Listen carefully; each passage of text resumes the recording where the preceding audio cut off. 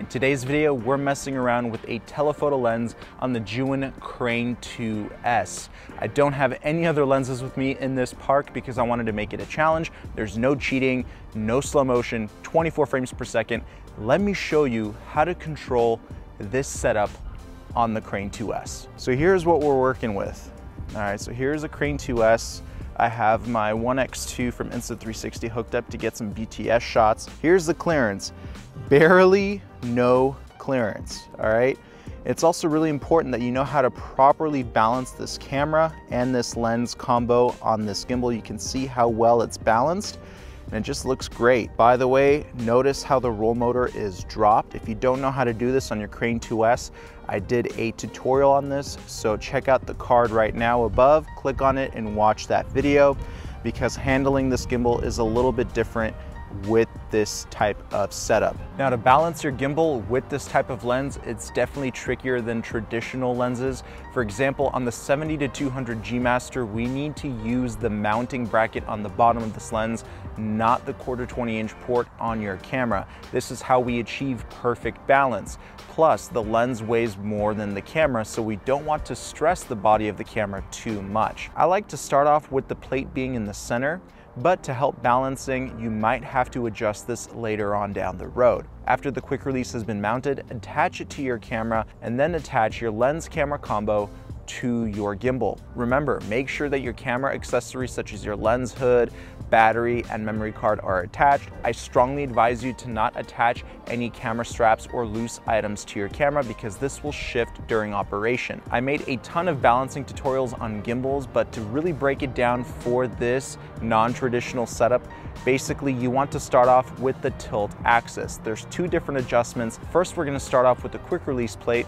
You will have to loosen up the tensioner, and meanwhile, while you're doing this, you also want to make sure that your axis locks are locked except for the tilt axis. This will help you balance your gimbal faster. You either want to push your quick release forward or backward. You want your camera to remain centered without dropping forward or backward. Once your position is down, your camera should remain center.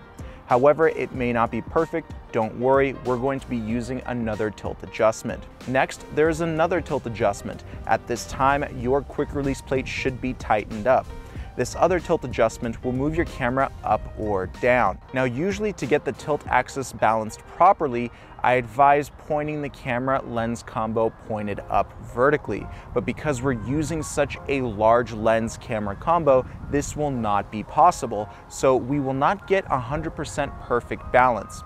You want to adjust the vertical position up or down just about until your camera stops drooping forward or backward. Again, this is the second part of the tilt adjustment process.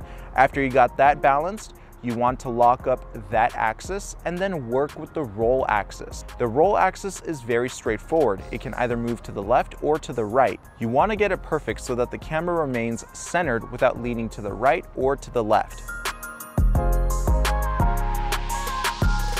Once that's balanced, lock up that axis and then move to the pan axis. The pan axis is the most overlooked axis on a gimbal. People completely forget to balance this and they usually have problems when shooting in vortex mode. So I strongly suggest that you make sure that your pan adjustment is properly done. Loosen up that axis and either push the arm forward or backward. You want to tilt your gimbal over to the left or to the right and make sure that it doesn't swing around. As soon as your gimbal stops swinging around, that means that your pan axis is balanced. Remember to use both hands. Tiny adjustments are very important. This is what can make your gimbal perfectly balanced or perfectly unbalanced. Now, after your rig is completely balanced, you are ready to adjust your motor power settings. This is extremely important and I did a full comprehensive tutorial right up here.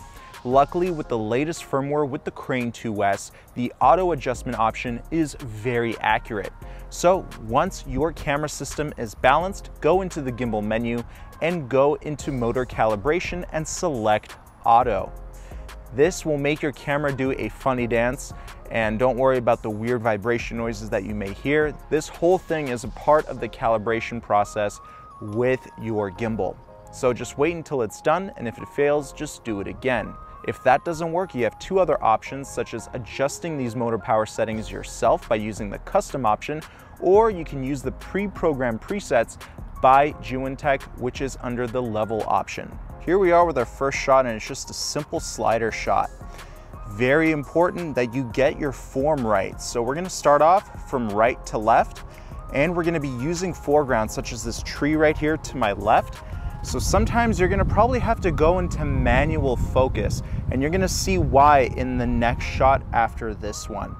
So don't worry if we lose focus, we can always do this shot again. But remember, you wanna keep your hands tight on the gimbal, very strong grip, and do the crisscross method when you walk. What's really unique about telephoto lenses is that they seem like everything is shot in slow motion when actually it's shot in real time. I'm using a ton of different foreground here, and the subject is actually that stage that you see in front of me. So now I'm going back,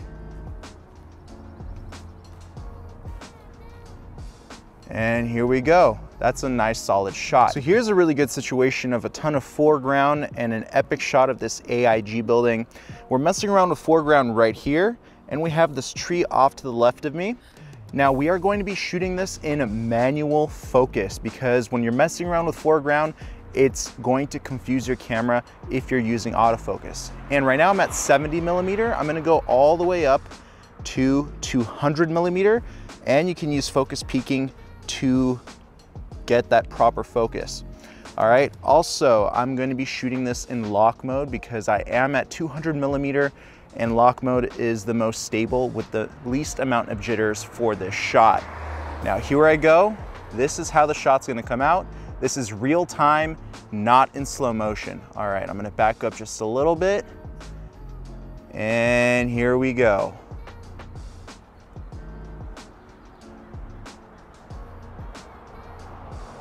Here comes the tree, another tree, boom.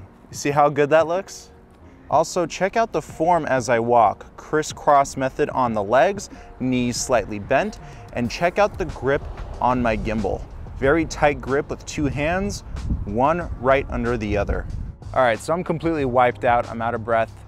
This is definitely a workout, and if you want to build that arm strength, you really need to work on that forearm grip and just biceps and shoulders. Those are really gonna help you make these types of shots happen, especially with this kind of weight. Leg day doesn't hurt either.